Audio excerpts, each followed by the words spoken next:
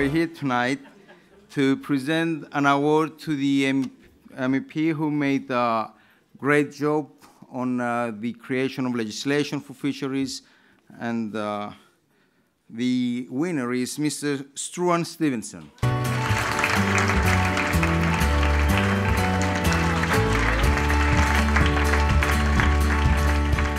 Struan Stevenson is a senior vice chair of the European Parliament's Fisheries Committee, and in October 2011 was appointed as a rapporteur on one of the three main legislative reports on the Common Fisheries CFP reform package.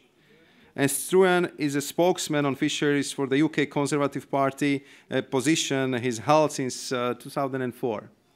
And in recognition of his work on fisheries and his efforts on CFP reform, Struan was named MEP of the Year in the fisheries category the last year, but due to his continued hard work and dedication, he has won this year again. Congratulations.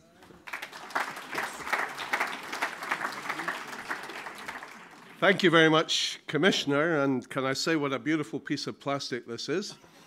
And can I also say that from my own personal experience, beer and fish is a very good combination.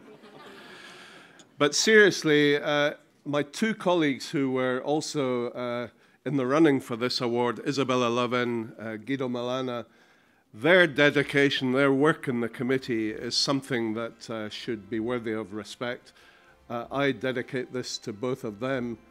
Also to my fantastic staff, Catherine Stack, Ben Aitchison and Katrina Meehan. Without them, there would be no awards. We are all working for the conservation of fish and for a better livelihood for fishermen. Both are inseparable, and we have a lot of work still to do. Thank you very much again.